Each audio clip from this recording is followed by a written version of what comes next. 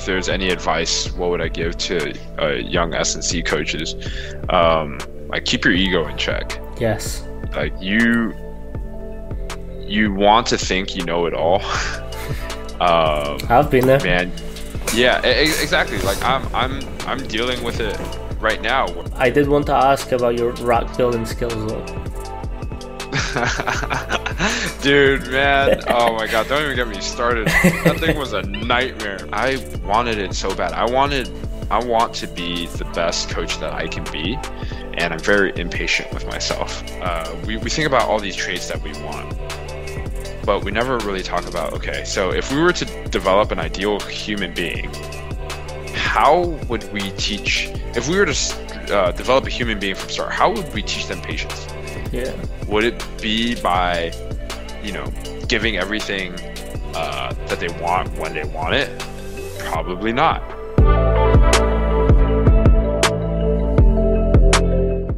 So today's episode is with one of my favorite people in this industry. We met at UW and we've just clicked instantly for our love of food and S&C. And then from there, it's just a beautiful relationship. We constantly talk and bounce ideas off each other, which it's what we love. Our many bro dates definitely helped. And now it's just a case of keeping up with each other's paths and just being friends. So, Chu, how we doing? What's up, Manny? Thank you for having me on, man. It's all good. I appreciate it.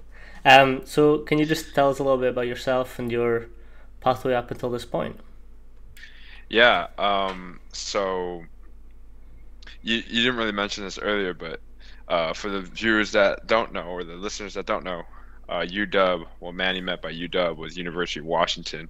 Originally, me and him, we were interning there last year over the summer, helping out with the summer football training camp, and that's where we initially linked up. We were interning under the legend Coach Ron Mack. Yep, Coach Mack. And then, yeah, instantly, like Manny said, we hit it off. So a little bit about my background. I just graduated from Springfield College. Just received my strength and conditioning certification. But before that,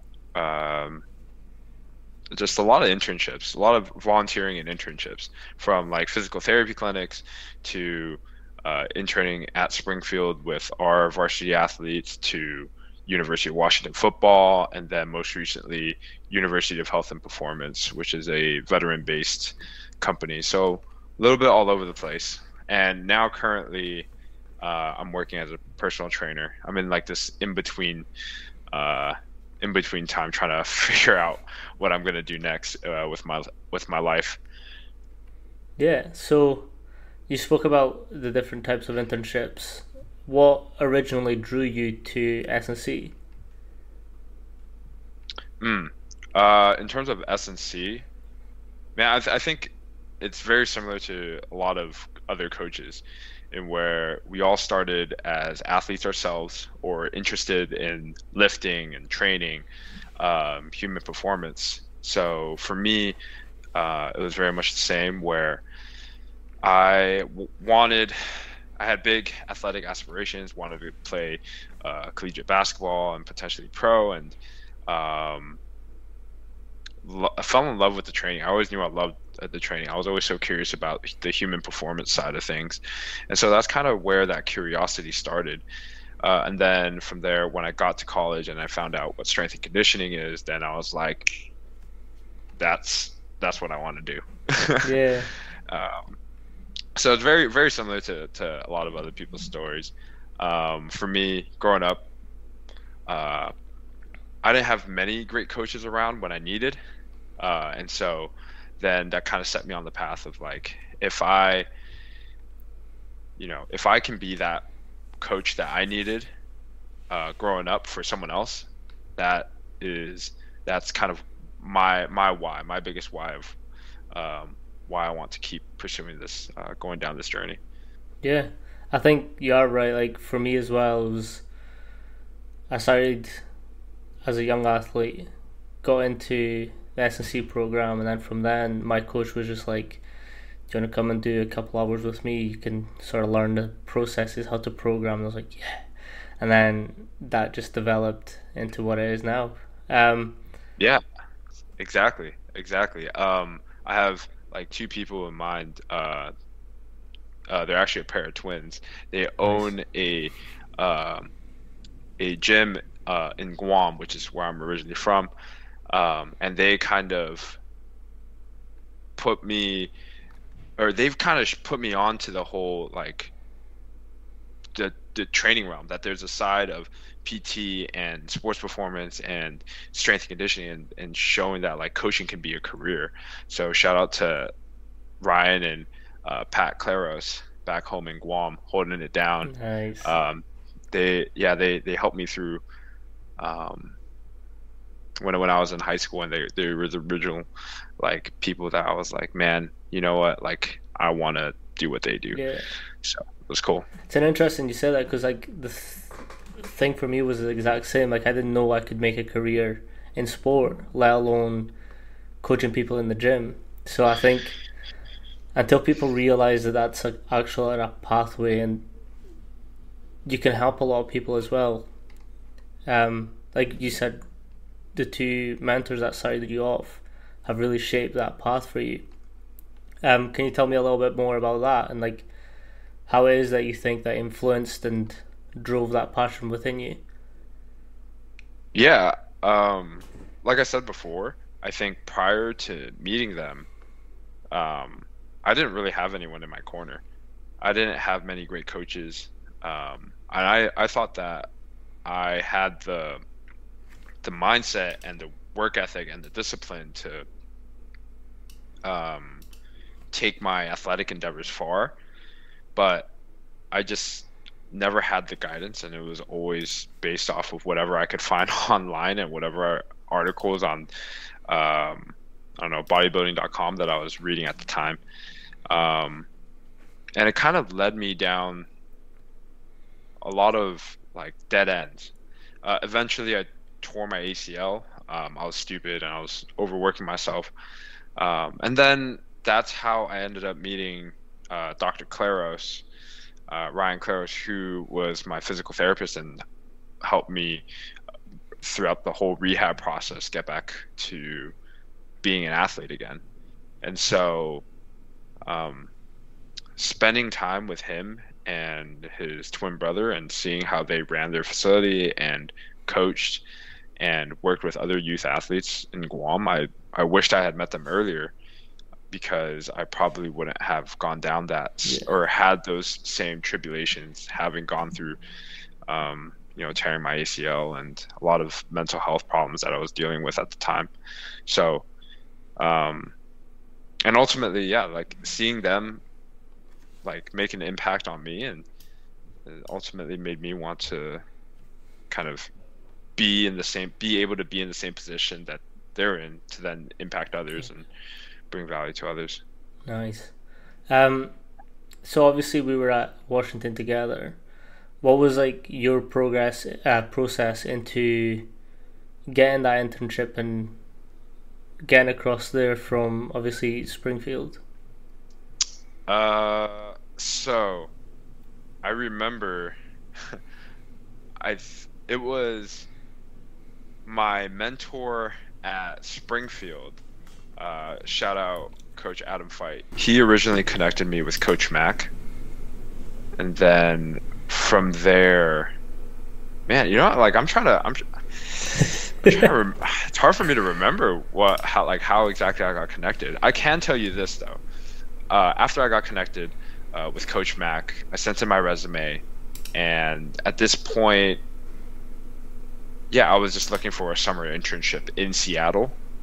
And I was looking at some other schools in the area, but I wanted to get my feet wet with like a big Division I program, and thankfully, I think it was Coach Fight who had connected me with Coach Mack. From there, sent in my resume, and then the rest was kind of history. I remember the day in which I got the internship. I was still doing my junior year internship at Springfield, and it was like after one of our sessions with a team, I looked at my phone, I checked my email, and then it was an email from Coach Mack saying that I got the internship spot, and I like ran outside and I was just screaming. It was great.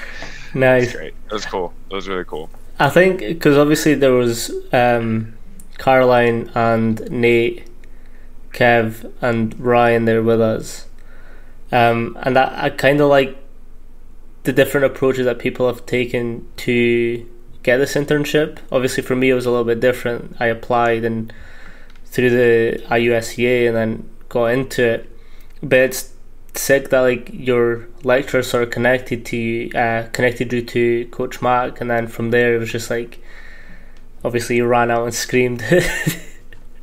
Yeah, it is, and yeah, I've been very much blessed to have developed a great relationship with Adam Fight, and he's one of those coaches that when I think of like who inspired me or who is like a model coach for me, he is definitely up there as one of those people. And he's just an amazing human being, and he's been an amazing resource for me. And he's really helped me out a ton. So I owe a lot to him, and wouldn't have had that UW. So that's us back. We had some technical difficulties, but we're back now. Chu's been kind enough to pull up the email that he got from Coach Mack, and we're just reminiscing on that. So off you go, Chu. Yeah. So I completely forgot about this, but I think how I ended up at UW was my mentor connected me with Coach Mack. From there, this was probably the winter of between 2021 and 2022. So before the summer in which we actually went to go intern, I was in Seattle. I was connected to Coach Mack. I was able to go in and shadow one of the training sessions. And then from there, that's where I met AJ initially, Coach AJ Middleton. And then, and then got connected with Coach Mack. He allowed me to come shadow. From there, I then followed up with Coach Mack when I was looking for that summer internship. And at that point, I had already shadowed with him and then met him in person. So nice. That was my story. Yeah. So we were talking about the sort of you asking coaches for like 10-15 minutes of their time to speaking about just their experience and their knowledge and what they could pass down to younger coaches. What was some of the lessons that they spoke about and some of the things that they were sharing with you that sort of has been impactful in your career as well? I think the biggest thing is an overarching theme of everyone's journey is going to look very different. And this, like the whole coaching staff that we got to be a part of at UW, everyone had a different specialty and everyone brought something to the table and everyone fulfilled their own roles. Coach Cook was the Excel guy. He knew everything, the ins and outs of Excel. Coach Ben Creamer, he did all of the sport science. The sport science, but not only that, the hand fighting, because he's a big martial arts guy. Which, he's a judo guy, black belt. Yeah, I think he does like a bunch of different disciplines. Yeah. But like regardless, like he is the one kind of pioneering the whole hand fighting thing in football, which is really cool to have seen and witnessed. Yeah. Coach AJ is the meathead. Yeah, Coach Olympic weightlifting. Yeah, exactly. So like all of the guys on that squad had a role and had their own specialties. And when I talked to them, it wasn't even necessarily about like the little gems that they were giving me. It was more so overarching, like everyone has a different career path, and everyone's journey is going to look a little bit different, and that's totally okay. Yeah. And there's always going to be something new to learn. There's always going to be more to know, and you're always going to have more and more rabbit holes to want to fall into. Yeah. And so it's about, finding what interests you the most, and ultimately where you want to end up and who you want to work with. Yeah. It's amazing that you say that, because you've obviously since then you've been at Division 1 Institute to then going on to do some veteran work. How was that different, and what are some of the different lessons that you've learned going from one to the other? Yeah, that's a great question. I think at the end of the day, even with my clients now that I work with in a general population setting, I still treat all of my clients as athletes. And I don't know if it's because it's the lens that I come from. And so, if I'm wearing rose-colored lenses, then I'm always going to see everything in rose. Yeah.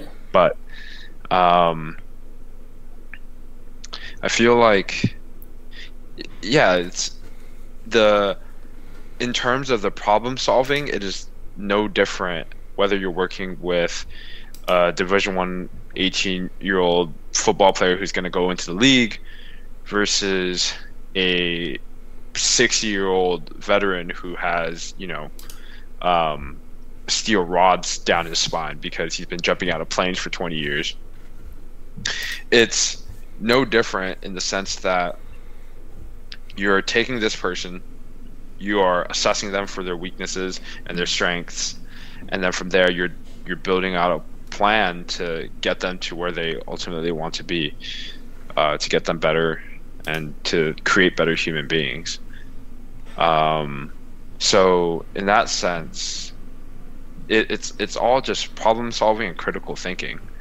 And the exercises that you'll do with them will look a little bit different, but for the most part, again, it goes back to the problem solving, and trying to figure out what puzzle pieces fit where, and then trying to piece things together. Yeah. Before the podcast started, we were talking about Vernon Griffith and his work with military and veterans, and how he looks at his movements, and say someone's not got a limb, what are you going to do with them, and how he adapts his program.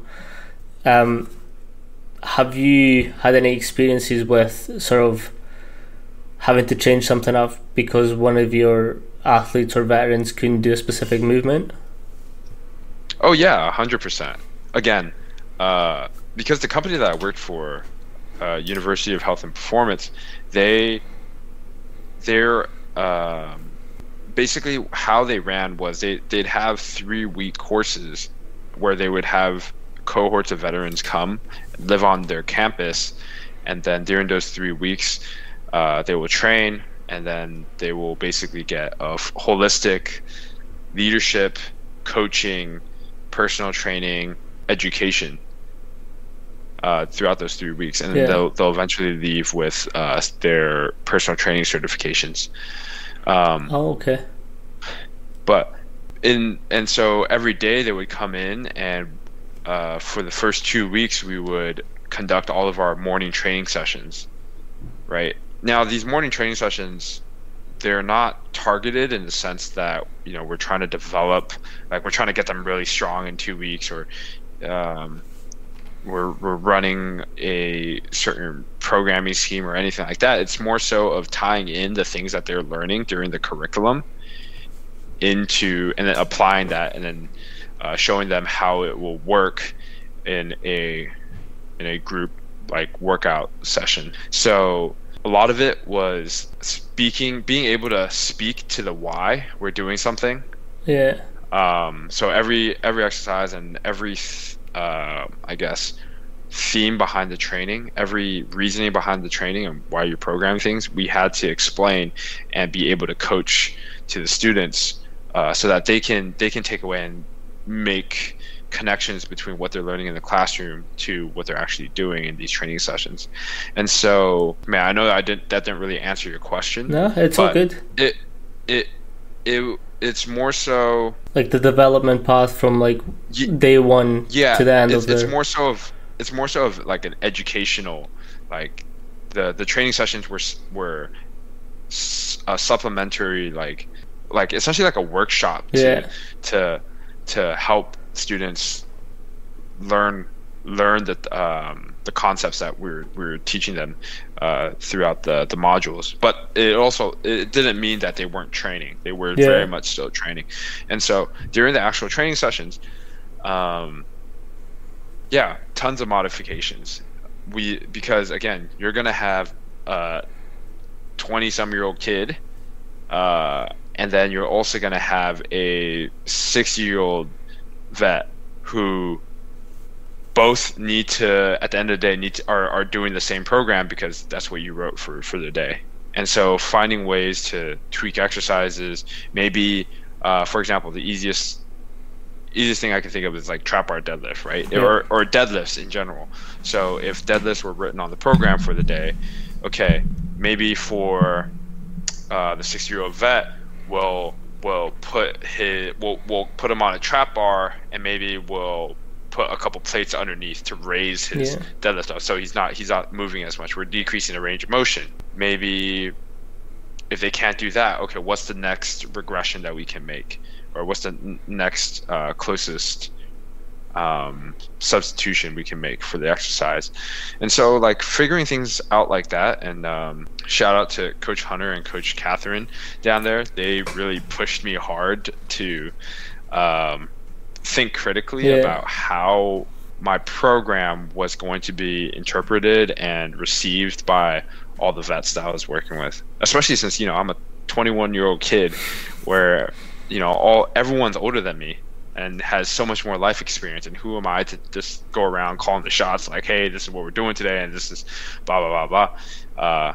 So it was definitely a very eye-opening experience and a very humbling experience. Yes, I think it's like that questioning programs. I think that's very valuable in this industry, where people are asking for the reasoning behind exercises that they've picked, and then if from that, what can they regress or like progress from that to adapt to the different people that you've got like on your gym floor. So like with it, what kind of philosophies were you using at the time, and how was that different to what you've been used to before? I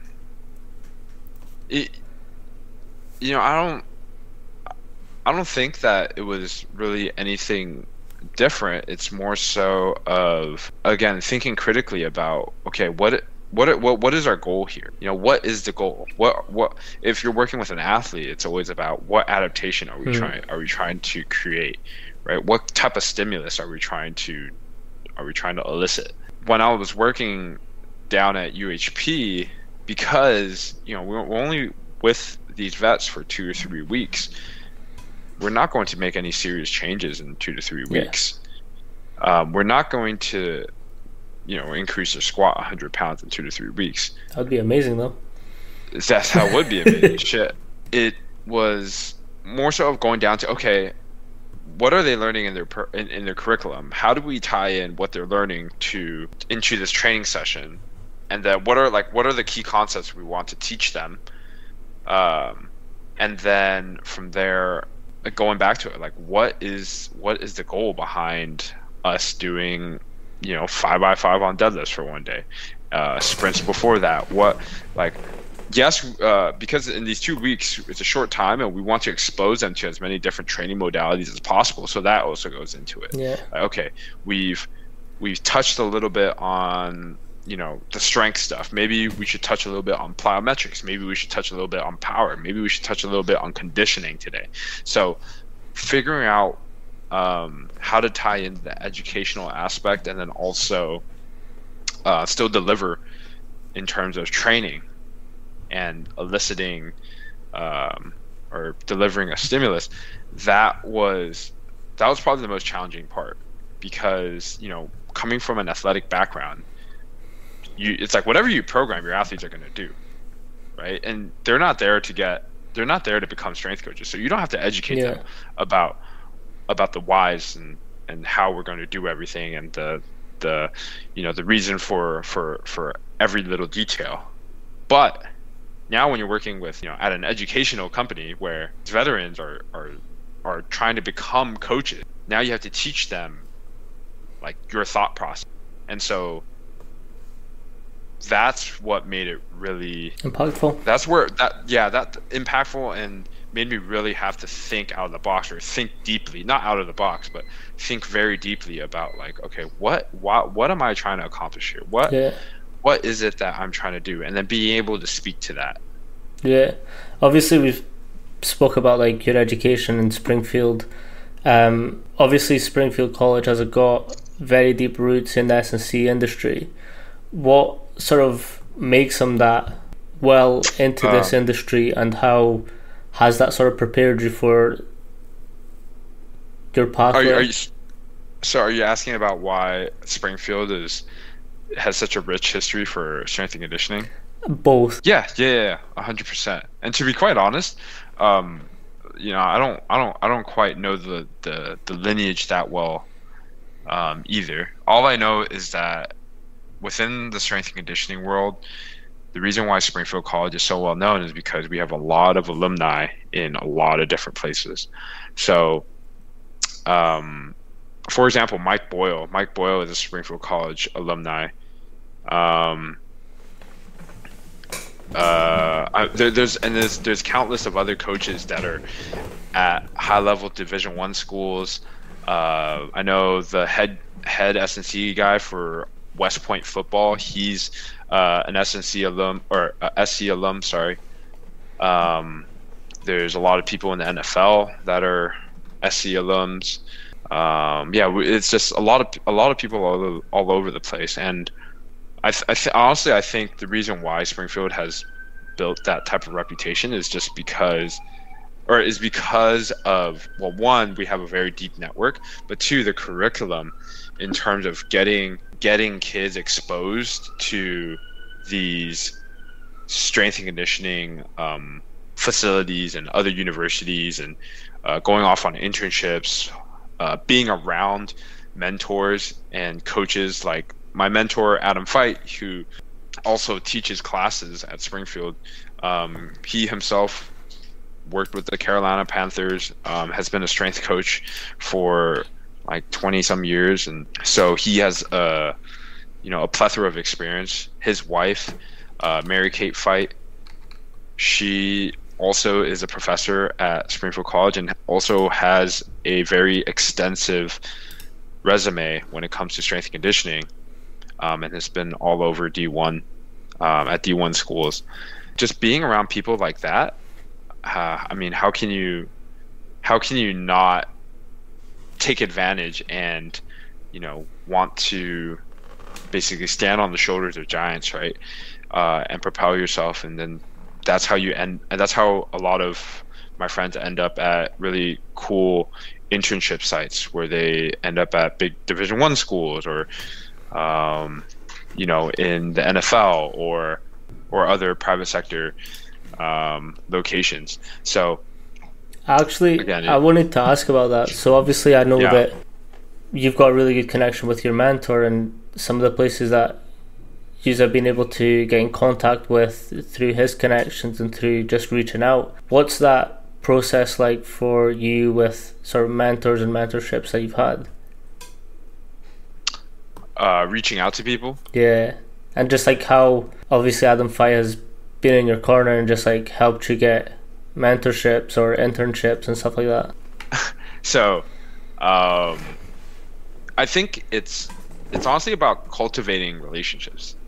People always talk about networking, and I don't necessarily like the way networking sounds, because it sounds so transactional, in that, okay, I'm only getting to know you because I know that you might come in handy. Our relationship might come in handy later on down the road, which to me, I'm very much a people person.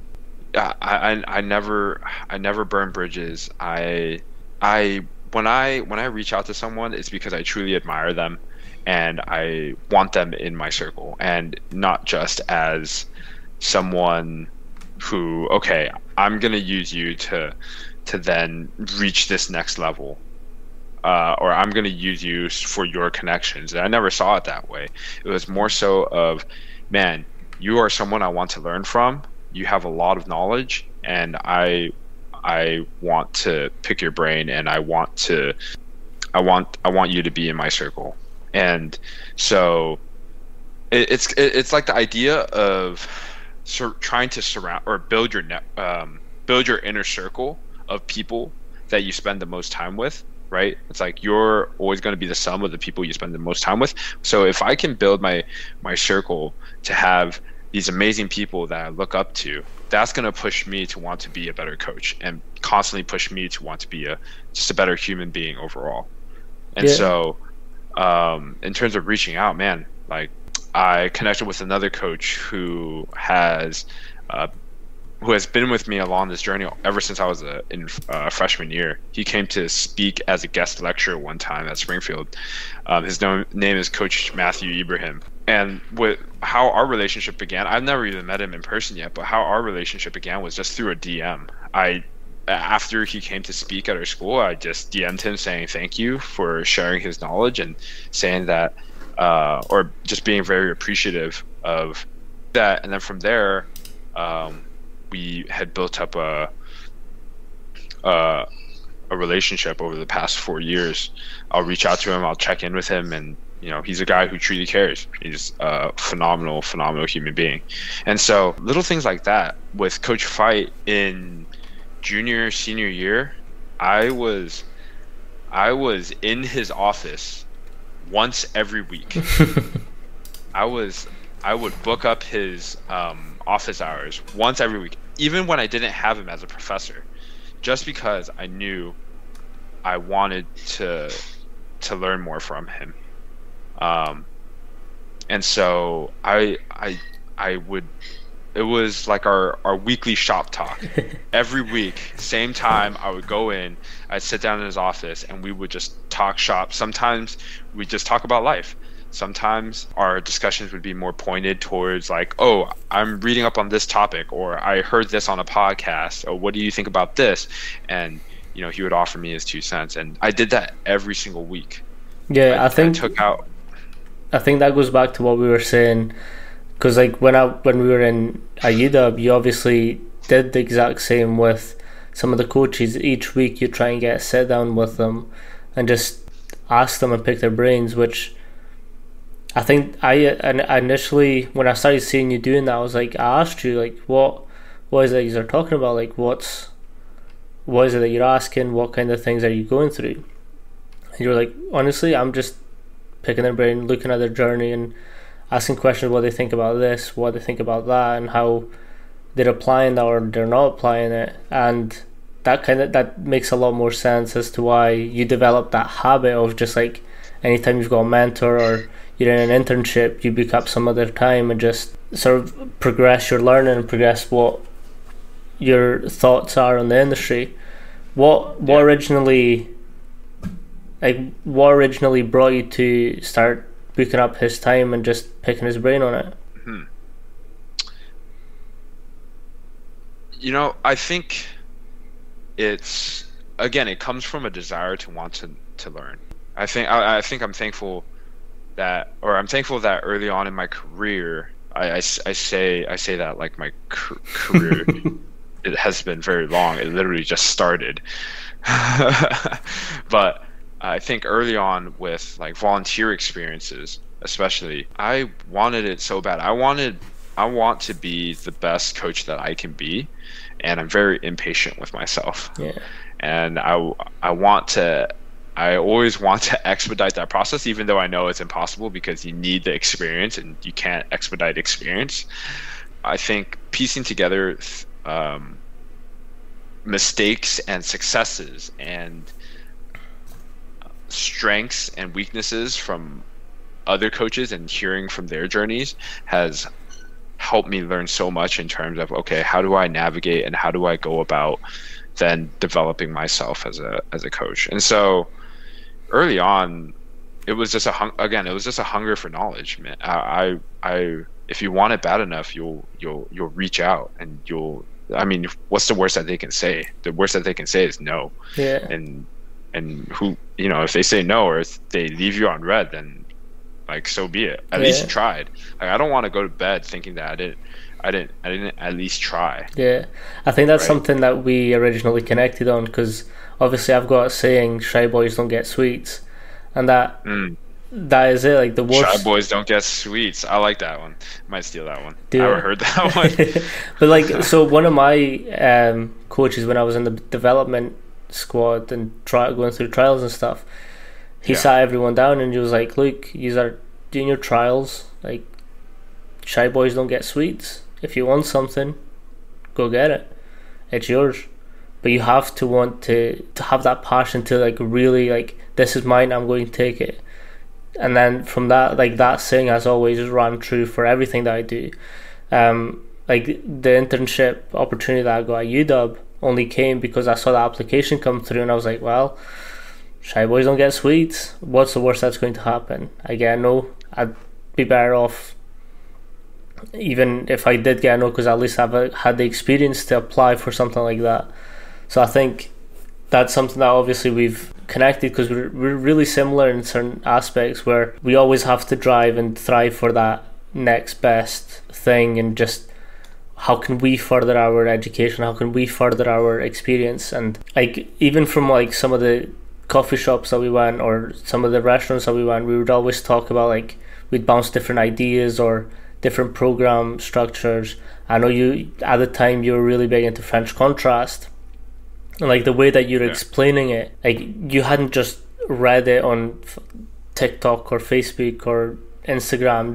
You took time to research everything you could on it, and then you were relaying it back to me, and I was like, that makes sense. I like how he's applying that into his own training and just further developing that. So I think you need that to be successful, and obviously you've had the experiences that you've had, and you're successful in your own right with some of the internships that you've done. I did want to ask about your rack building skills though.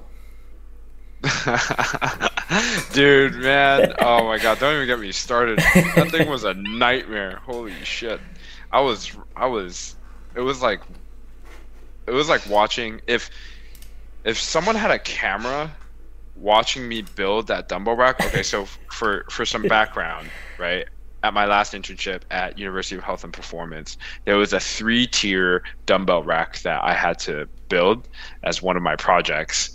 And I was the only intern, and I didn't want any other help from anyone else, so that I could say that I was the one who built the dumbbell rack. And so, man, like, I wish that there was a camera, there was a time lapse watching me do that, because it probably looked like a monkey trying to build a rocket ship. Man, you know what? We got it done though. The rack goes from 5 pounds all the way to 150 pounds in 5-pound increments. So moving all those dumbbells and then putting them back onto the rack, and then realizing I fucked up, and then having to take it off and then it was a whole I think I got it done in like 2 or 3 days. Nice. But if you ever need a dumbbell rack, don't ask me, because I will not build it. It has given me PTSD. It has actually given me PTSD. What's some of the lessons you've learned from that? Oh man, read the instructions very closely. But like, going back to what you were saying, it made me think of another thing where I think you need the drive, but then I think you also need to know that opportunities aren't going to fall onto your lap. Doors aren't just going to open it for you. You have to go out and go grab those goals. You can go create your own opportunities, right? And sometimes you might go down one dead end, You might go down a hallway and it's a dead end, but then you realize that there are 3 doors surrounding you, and then each door opens up to a different direction. So it's like, okay, maybe that's not a dead end. That's not the definition of dead end. But like, what I mean is, sometimes a door might close in your face, but then 4 or 5 others might open, or you might realize out of the conversation you had with this person, like, oh, okay, maybe I can't do this, but now my gears are turning, and holy cow, I have like 3 or 4 new ideas that I can try out, or maybe I can pivot in this direction that I didn't even know about that I could do, had I not even just gone on the journey, or gone on this journey to start with. And so, yeah, realizing that you very much write your own story. I'm not gonna sit in the passenger seat, right? I want to be in the driver's seat. Yeah. So I want to know that I have full control over where my career is headed. And so that has, I think, that being a control freak and wanting to feel like, okay, I have full control over everything that's going on in my life, that has also kind of played a role into it. Yeah, and I think that's you just have to chase after it. Like, yeah, you don't, again, shy boys don't get sweets. Like, you don't just get given something just because you're there. Like, you have to chase after it, and you have to really want it for it to come a reality. Like, if I was never going to apply or do something, I would have never started this journey. I would have never got the experience that sort of I've had to this point because of that. Like, you have to want to chase it, and you have to, like, something as well that I think some people might, and I know I'm quite bad for it sometimes, but you had said something to me during our internship, and it was like paralysis by analysis. Like, some people can get so caught up on that, oh, what if I don't get it, or let me research everything that there is to it, but by that point it's gone. Like, that has happened. So I think there's also a bit of risk-taking skill that comes into it. Is like, obviously you have to want it and you have to chase it, but at the same time you have to not be scared to chase it. Yeah. And another thing is, you talk about risk, like it's taking a risk, but it's like, what are you risking? It costs no money to reach out on Instagram. Yeah. It costs no money to send a cold email. It costs no money to ask for a 5-minute phone conversation. Yeah. So what are you really risking? You're just risking the rejection. And if you're afraid of rejection more than you are afraid of learning or not learning, then there's something wrong there. Yeah, 100%. I think you have to be more afraid of not knowing, being ignorant, and staying where you are, more so than falling flat on your face. Because every time you fall flat on your face, you'll at least, learn how to look down and walk where you're going. Yeah. So off the back of that, what's some advice that you'd give, like, new coaches or people that are thinking about joining this industry? I'd say be a nice person. Have good intentions, have a good heart, be open-minded. Obviously, like, working hard there's no way around that. You want to be good at anything, you got to work hard. You got to make sacrifices. Consistency and as well. And you have to have the perseverance to swim through some shit. Yeah. But at the end of the day, if you are truly a good person at heart, I think you'll be all right, because people will gravitate towards that. Yeah, I think from my career anyways, is really early on I read Conscious Coaching, and like, that book sort of spoke to me about, like, the different people that you might come across in this industry, people have different backgrounds, people have different situations that's happened in their life, and you can't coach everyone the exact same. Like that's not going to work. We've obviously worked together, so I know that we can shout at each other, and that'll motivate us to push further and harder.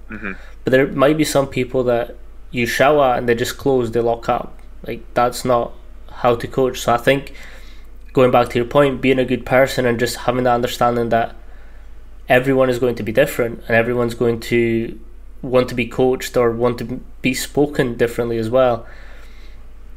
I think that 100% rings true for this industry as well. Another big point for me was, obviously, we know Coach Mac for Coach Mac. People might just know him as an S&C coach, but one of the first things that he wrote in his books was like, treat the cleaner like he would treat the CEO. So for me, I was like, that makes sense. Like everyone's the exact same, but that never really clicked until I saw him and I was under his mentorship, and I was like, I think it was Red, White, and Boom, and there was something happened and there was a mess on the floor, and I saw Coach Mac get on his hands and knees and start like cleaning, and I was like, hold on, he's not just meaning that, like he is about that life, like he is that person. Like if it doesn't matter how big he is, like he didn't have to do that. He could have got as one of us to do it, but he was like, I'll take it. It's on me. And I was like, damn, like that's, for being in a position that he is, just that to me was just like, it was really like, it really touched me, and I was like, like that's the kind of man and coach I want to be when I'm at that position. Yeah, 100%. Again, it goes back. I think it goes back down to your values as a person. That's why I always say, like behind every coach, behind every professional, there is a person. There is a human being. Yeah. We are not just strength and conditioning coaches. You are more than. Your identity is not just the profession that you're in. Yeah. It's a career that you work in. You're Manny Silvera. Like I'm Brandon Chu, and like there's only one of each of us. There's a person behind everyone, and we're all human beings. Yeah. And I don't really know where I was going with that, but at the end of the day, just fucking be a nice person. Be a nice person. There's no way around it. Talking about books, the one book that like I will always reference back to and recommend, especially for anyone in a position to influence or deal with, who has to deal with people, is How to Win Friends and Influence Others by Dale Carnegie. I think one of just there's a reason why that book has stood the test of time. There's a reason why that book has stood the test of time. As a coach, I think it's not going to be specific towards coaching, but it is specific towards how do you be a good leader? How do you truly make people feel valued? How do you make people want to be around you? Yeah. How do you be a good person? There are a lot of like little things in there that a lot of good gems. Lessons. A lot of good gems. Yeah. I think this is it as well, is like you don't know what you know until you know. So I think continue reading and just expanding that knowledge base and reaching out to people, picking their brains. I think that's the best way to go about this industry and just any industry in general. Like you have to keep wanting to thrive for that next knowledge, next point of your career. Yeah. And then understanding that also, when you look up to people and you think like they've got it all figured out, you know, like it's not always the case. It's never the case. If you think about it, like even for example, when you're growing up as a kid, right? And you look up to your parents, and I know everyone as a kid, when they looked up to their parents, your parents look like they have everything figured out.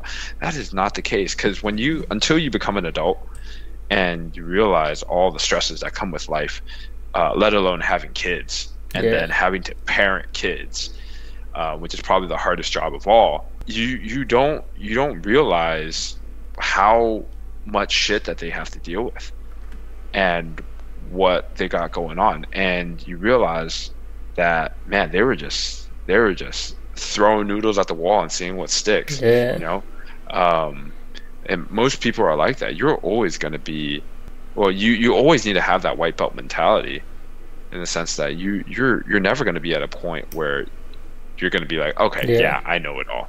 Because if you ever do reach that point, then you gotta pivot. You gotta do something. You must be a freaking savant or something. Or tapped out your full potential. This actually, so I've got an SSC friend coach, Mia. She went to Arizona at the same time that I went to UW. And one of the lessons that she learned was that you need to know who to give a shit sandwich to and who to give a nice sandwich to. So it's essentially like people that have been comfortable all their lives, you need to feed them a little shit. Just bring them back to earth, give them a lesson that's going to be like, yeah, like you need to keep pushing. But people that have dealt with shit all their life or have had these experiences, you need to like help them on a little bit as well. So I think knowing how to balance that between like your athletes or people you've got coming in, I think that's quite an important lesson to also have when you're coaching. I was just listening to a podcast, and this kind of tangent reminds me of what I just heard. This is an idea from Alex Hermosi. He said that, when we think about traits, right, that we want to develop in a person, whether it's patience, hardworking, work ethic are the same thing. Compassion, empathy. We think about all these traits that we want, but we never really talk about, okay, so if we were to develop an ideal human being, how would we teach, if we were to develop a human being from start, how would we teach them patience? Would it be by, giving everything that they want when they want it? Probably not.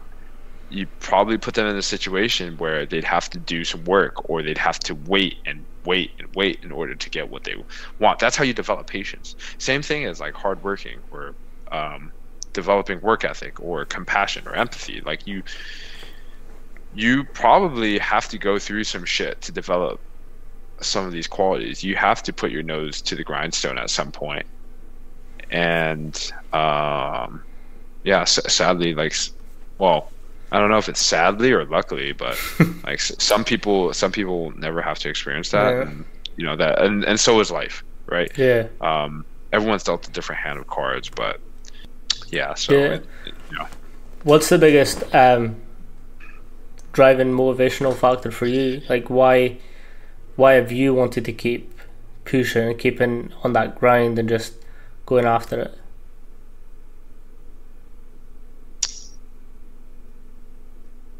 Honestly, if we're talking specifically as a coach, it goes back to what we were talking about earlier, which is I didn't always have great coaches around me, and in times where I needed it, especially, I didn't have many good mentors or guidance from anyone, nor did I really have any family support. And it led me down some dark roads. And so if I can then turn around and become that person for someone else and provide value and truly serve, then that's ultimately, I've come to find that that's one of my deepest values, and that brings me the most fulfillment. And so, specifically as a coach, That's why I want to do what I do. And if we're talking about as a person, life in general, it's yeah, I think, I mean, recently I've been thinking about this a lot, but because I was struggling a little bit trying to figure out exactly, where I wanted my life to go and what direction I wanted to take it. I think I decided, like, yeah, on my deathbed, I want to put myself in that situation where, like, okay, if I were to die on my deathbed sometime soon or tomorrow or whenever, do I want to look back on my life and thinking about all the things I could have done or should have done or wished I had experienced, versus reminiscing about all of the crazy decisions, all of the risks, all the gambles, all the, like, holy 50, shit, 50s, yeah. I did that, or crazy adventures that I went on. I'd much rather have a very vivid and colorful life than a very boring and mundane one. And so, knowing that, and knowing that death looms over all, and that reminding myself that, it's not something to be scared of, but more so of, like, forces you to, okay, yeah, I do have a deadline, so I want to do as much as I can before I eventually get there. So I think that's what drives me. It's like knocking on those heaven doors, just like all scratched up and fucked up, just being like, yeah, I'm here, but I had an enjoyable day. Yeah, it sounds kind of morbid, but, like, I mean, yeah, death isn't a scary thing. If we didn't have death, man, I would, like, like, there would be no reason to want to live. Yeah. You know what I mean? Because if you didn't have a deadline, then you could just spend your days doing nothing at all, and it'd be fine because you're not ever wasting your time. But death is what makes time so valuable. Yeah, 100%. So, what's the next move? Oh, next move? What are you currently driving towards? I mean, I guess my next move, and this is a more broad, long-term thing, but I mean, it's being the best technician that I can be. I want to learn as much as I can right now. There's still so much that I don't know. Yeah. So, broadening my perspectives, just trying to add as many tools to the toolbox as possible. Because, again, I'm still so young in my career. Yeah. I think it's a really good place that you're at just now, because obviously you're at NYC and you're in that. So you're dealing more with general population, and I think I've personally got experience of coaching general population, and I know how much adaptability and versatility that you need to sort of, like, coach everyone that comes in through the door. So I think if you want to speak about that experience so far, like, I think that's a really valuable to go if you want to be the best coach that you can be. 100%. Working with general population, it goes back to problem solving, meeting them where they're at, figuring out, okay, how do we then bridge the gap from where you currently are to where you want to be, while also addressing your weaknesses that I see as a coach. So far, it's been a huge learning experience, especially adapting to different personalities. Like you said earlier, going back to the book of conscious coaching, not everyone's going to respond the same way. And so learning how to adapt to different personalities has been a big learning point. Learning how to give, because when you're working with general population, ultimately they're the ones paying you for your services. When you're working with athletes, they have no choice, so they have to listen to you. So it doesn't, and, like, you can talk about creating buy-in and stuff like that. Yes, that's important. I think with general population, it's even more important. It almost turns into selling, Yeah. right? We would talk about sells, but like, how do you get that person to buy in and sell themselves on what you have to offer them and that value that you can bring to them, right? And so then how do you deliver a service that is worth the money that you are charging them? How do you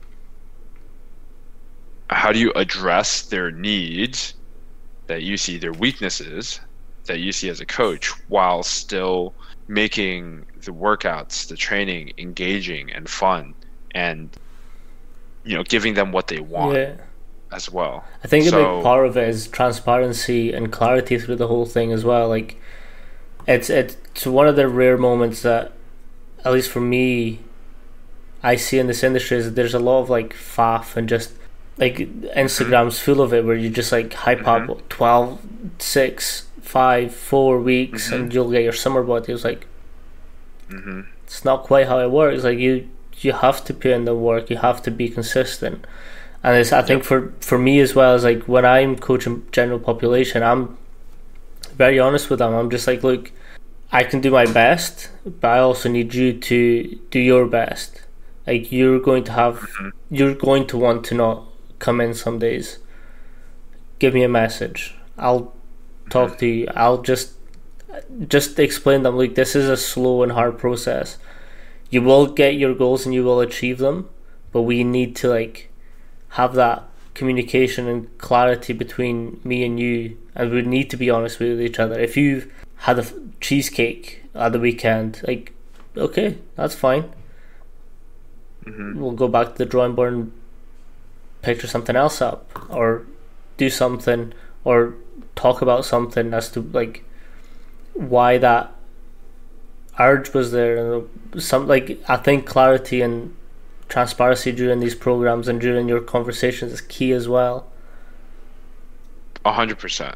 Again, if there's anything that being a strength and conditioning coach has taught me, is like, how you develop that buy-in is by involving your athletes, your clients in the process, and explaining to them, being able to explain to them where your thought process is, and it's not just random workouts every week, and there's a direction we're trying to head, and this is the game plan of how we're going to get you from where you're currently at and to where you want to go. And I mean, again, and it depends on each client, because some clients, it's like, hey, I don't care about any of the bullshit, just train me, like, I trust you, just train me. Those are fucking amazing clients to have. And then other clients, they're going to be like, wait, why are we doing this? Why are we doing it this way?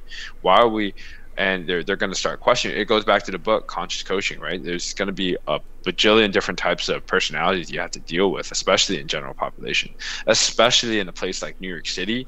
Man, like today I had I have this couple that comes in and works out together, that I train together, and the girlfriend came up to me and was like, hey, I understand, like, you want me to be strong and stuff like that, but I feel like my legs have just blown up and I don't want to get big, and so I really don't like doing the weights and stuff like that. And we've been training for about 2 months now. And I could be the hardo coach and say, I know, like, okay, listen, like, well, this is why weights work, and this is where I'm trying to go. I'm trying to this is why we should lift every time I see you and stuff like that. No, I was just like, instead of taking that approach, I was like, hey, you know what? Like, I hear your concerns, and I'm going to go back and I'm going to see what changes I can make. And though we might not be lifting as heavy, like I think I had them doing trap bar deadlifts today. We were starting a new phase, and in this phase we were trying to increase doing some like strength and hypertrophy type work. And so we had trap bar deadlifts, and she really didn't like the trap bars. She really doesn't like dumbbells. And she was saying like, hey, can we do like more Pilates and cardio and core type movements and stuff like that? And I was like, hey, you know what? If that's what makes you happy, I'm all for it. So, you know what, instead of trap bar deadlifts next time, maybe her boyfriend can do the trap bar deadlifts, but she'll be holding a long lever hamstring plank, right? We're still getting the target tissue. Sure, the load might not be as heavy, but are we still training? Yeah. Is she happy? Yeah. If she wants to use a bunch of other implements, and so instead of using a dumbbell for a row, okay, maybe we can do it with the band, right? Okay, maybe we can change up the position so it keeps her engaged, and it's not like, oh, I'm just doing a standing row. Okay, like let's try doing it from a quadruped, right? And then we'll do a row that way, and then so it feels more engaging. And so sometimes you have to add a little bit of fluff into your program to allow your clients to stay engaged. And then that goes back to the art of coaching. Right? You can write the best program in the world, like if you can't coach it, if you can't adapt it on the fly based on the person you're working with, then man, throw that program out the window. It don't matter. I've recently had some experience like that as well, where I've got this person that comes in, and she watches a lot of Instagram and TikTok, and like she was asking me like, how do I do an RDL? And I was like, okay, let's walk through it. Like she nailed it first time, but because she had someone shout at her saying that she was doing it wrong, like it created a cycle. And for me, I was just like, it's just fucking movement. That's all. Like a row is a row. Like your lats can only move in a certain way. Your rhomboids can only move in a certain way. Movement's movement. Whether you've got a band, whether you've got a dumbbell, a kettlebell, barbell, movement's movement. And I think that is 100% right. If someone's not into like lifting heavy weights, you can always adapt it and always make it tailored to what they kind of envision themselves doing. And I think that's one of the biggest things I've learned from general population is just like being able, like just like what you've just said, being able to adapt things on the fly, and just like, that's not working, fine, let's do something else, let's try something else, let's go back to the drawing board. And just I was gonna add, this makes me think back to the question of, if there's any advice, what would I give to young S&C coaches? Like, keep your ego in check. Yes. Like you want to think you know it all. I've been there, man. Yeah, exactly. Like I'm dealing with it right now, where like, hey, I'm the coach, and I'm in the position where I can say like, nah, we're lifting weights. Like Pilates, well, let me tell you why Pilates don't work. Well, let me tell you why only doing core work wouldn't work, or doing cardio in our 1 time per week sessions wouldn't work, right?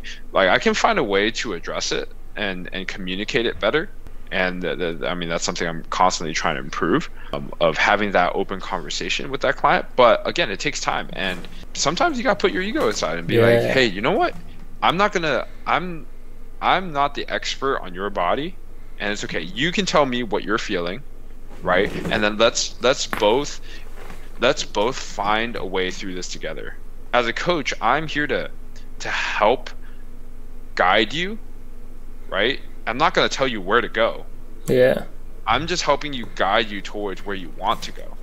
So I'm just along for the ride. I'm here to help you in your process. This isn't my process. Like your clients never should be having to meet you where you're at as a coach.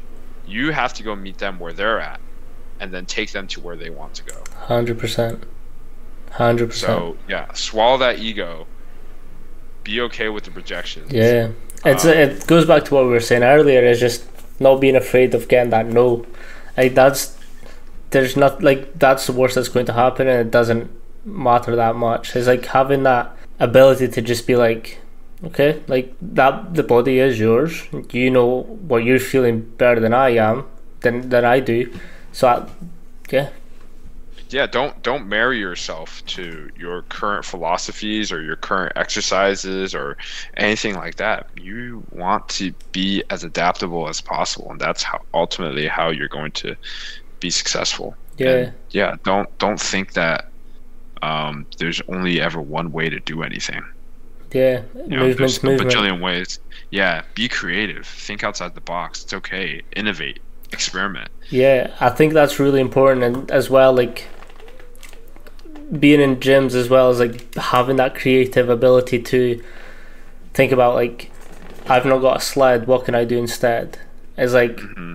I've been in that situation. I've been in a small gym. There was no sleds. I wanted to do sled pulls. I grabbed a step, put a bunch of kettlebells, tied a battle rope onto one of the kettlebells, made sled pulls. It's like Yeah.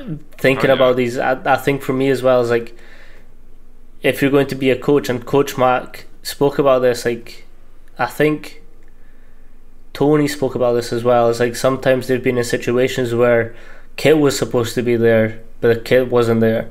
So they've had to like do manual assisted exercise instead without any kit and just whole session on that. I think having that pliability with your coaching and just how you express your coaching, express the exercise that you're talking about, I think having that ability to go and explore, I think that's key. 100%. Man, talk about like nightmare stories in which, I mean, obviously it makes you more resilient as a coach, and this is why I think strength and conditioning produces so many amazing coaches, is because you have to deal with, like, for example, Coach Fight, he had this story of how they had like 20 kids sign up for this one class or one session in their training facility, and it's a small training facility. They could probably accommodate 20 people or something like that. And then the training session comes around, and for some reason there's 40 kids. And all of a sudden you doubled the amount of people that you were prepared for, and you just got to make it work. Yeah. And you know what? Sometimes it might just be a fucking dumpster fire, but the kids don't know that. Yeah. Show and you might in your head being like, holy crap, this is blowing shit. But like in those moments, you can't just throw up your hands and be like, oh shit, I guess I'm not coaching today, right? Yeah. No, you gotta figure it out on the fly and troubleshoot. And so going back to Coach Mac, Tony, like what happens when you program sled pushes and you don't have sleds? Well, do we just not do them? Yeah. Like, well, we gotta do something. So I think that's as well, and that brings me back to my next question, is like, while we were at UW, we obviously were fortunate enough to lead our own sessions, and my first session I got zero warning of it. So I think we were doing I think it might be one of the COD sessions. I was paired with AJ, and Coach Matt comes up to us and was like, we need someone on return to play. Mm-hmm. And then he points at AJ, was like, who have you got? And then he was like, Manny. And I was like kind of caught in the headlights. I was like, oh, I've never done that. I've never had to take, like, especially at a high level, like in Scotland, there's nothing like that. I've never been in charge of a whole program for Division 1 athletes. So for me, I was like, fuck, it's a sink or swim kind of moment where you either grab it by the balls and do the most of it, or you just sink. And I remember I was nervous, had no program, had nothing prepared with them, and I was like, got it. So the first time I started timing, one of the players started speaking to me, I lost my time, and I was like, oh fuck. So like I started panicking, and I was like, right, okay, breathe, go back to the session, just keep adding exercises. At this point, AJ comes in, and I'm like, oh shit, I better not fuck up, because like now there's coaches watching me and there's interns, and I think you came in at that point as well, and you're like, let's go Manny, and I was like, fuck, I've just fucked up. So like it's that thing, it's like you need to keep it calm and you need to keep cool, like even if it's a shit show that you're doing, like having that patience and confidence to be like, okay, let's at least pretend like I know what I'm doing. It's a kind of fake it till you make it, essentially. Oh, 100%. There's a magician that I listen to his podcast. He talks about how like every magician in the world is just pretending to be a magician, because magic isn't real, right? And so magicians inherently are just crazy shit. You're telling me that you can't actually find my card? Damn it. I've been fooled. But yeah, like every magician is just pretending to be a magician. It's I think a great analogy for anything. Like we just step into these roles. We put on our chef's hat when it's time to cook. We put on our coach's hat when it's time to coach. We put on our parent hat when it's time to parent. It is like we're all just figuring it out as we go. We don't have all the answers, and so what it comes down to is your ability to think it through in the moment, your ability to just adapt and try and just roll with the punches, be okay with it not being okay. Yeah, I think that's because it never will be. Yeah, and you're never going to get it right 100% of the time. It just does not happen. Exactly. Like even after that session, like I'm pretty sure I messed up every session I took solo. But going back to it, what was your experiences with your solo sessions and taking the group through the drills that you were running them through? I mean, it's the same thing as you, where I was doubting myself in the sense of like, am I? Well, actually, thinking back to the moment, I didn't have much doubt in myself in the sense more so in the sense of not like I was like, oh, I'm ready for this, like, oh, like I'm gonna crush this. It's more so of like, you know what, like I have this opportunity, like you said, I'm gonna grab it by the balls. I'm gonna fully make the most out of this opportunity. This is my opportunity to be the coach that I eventually want to be. Yeah. And so whether I fuck up or not, I'm not even gonna care about that. I'm just worried about being the best coach in this moment right now. And so and yeah, there are times where like players are like talking back to me in the sense of like, yo man, like there are times where I mess up, right? I mess up some of the calls and they're like, yo, you got to get your shit together. And I'll be like, you know what, you're right. I'll give you I'll give you up downs for that. And I'll drop down, I'll do some up downs, and then I'll get back up and I'll be like, okay, let's go. Like next set, right? Next team up. And I'll try my best to and looking back at it, I definitely could have done a better job of communicating clearly, like each drill. Again, like that's just how you learn. You have to get reps. You have to get into reps, and you have to put yourself out there, and you have to fall flat on your face. So it's about how hard you can come back. Yeah, very, very, very similar situation. Very similar situation to you. And yeah, I think like even when we're looking at head strength coaches, I saw Coach Mark doing some down ups. Yeah, no, exactly, right. He keeps himself accountable, and but like you go into any weight room, and every lift's gonna look like a dumpster fire. Man, when I was at Springfield, when we would have like 3 teams in the weight room all at once, our weight room wasn't that big. And we'd have like so many athletes, so many different programs all going at the same time. And there's 3 strength coaches for each of their teams. And they're trying to figure out how to not step on each other's toes, and figuring out all the timing and coordination. Like in their head, it looks like a dumpster fire, but then eventually you get used to it and you kind of roll with the punches and you understand like, okay, this is how it works. Like when this happens, this is what I do. When this happens, this is what I'll do. And then you'll always keep a plan B in the back pocket so that you can always pivot. And so yeah, and obviously like it just comes with experience. Yeah. I think Coach AJ put it best. He was like, I think that was the first time he's ever led like a mentorship type program where he was the one in like charge of the educational side, and he was like, honestly guys, like you've been pulled in a million and one different directions, and your ability to keep up and just thrive in this situation like was what the best that I could ever ask for from you guys. I think it's that I think appreciation for the people that are underneath as well that really drives that, right, I'm appreciated here. I know that you'll need to show off at some point, so thank you so much for coming on, Chu. I was about to call you Brandon. That's really weird. Yeah, that's really weird. God. So thank you for jumping on. Do you want to shout out your Instagram or anything else, or plug that you've been working on? Or actually, I did want to say your social media recently been amazing.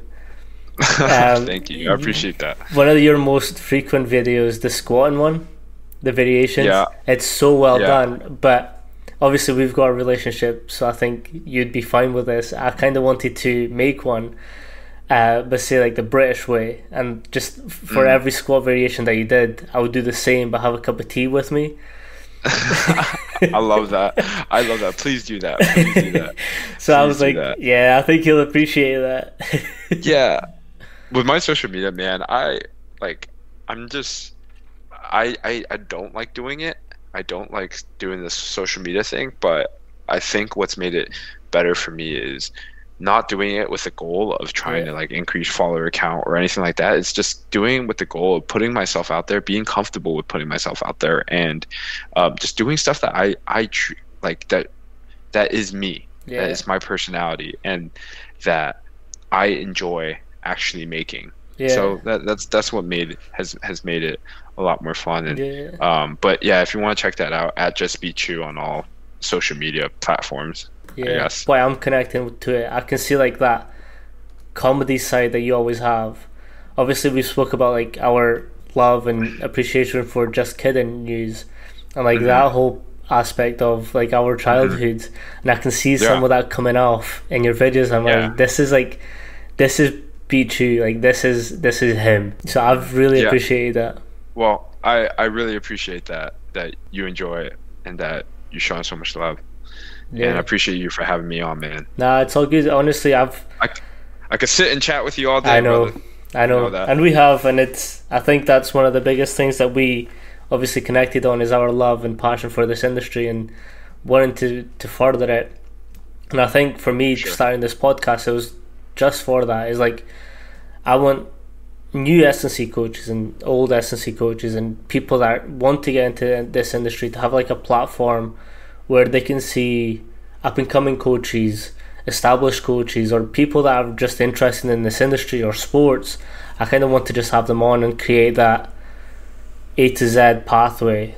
Obviously, I can't create the pathway for you. You're going to have to reach out and do it for yourself, but at least having some general guidance and knowledge on where to start and where to go, or internships, how to reach out.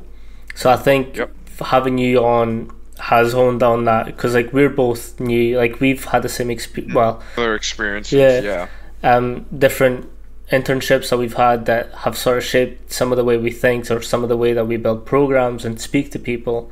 I think having new coaches in to still deliver that message and be like, look, it doesn't start pretty, it doesn't start flashy, but you just kind of have to get the reps in, and you kind of have to just go for it. For sure, man.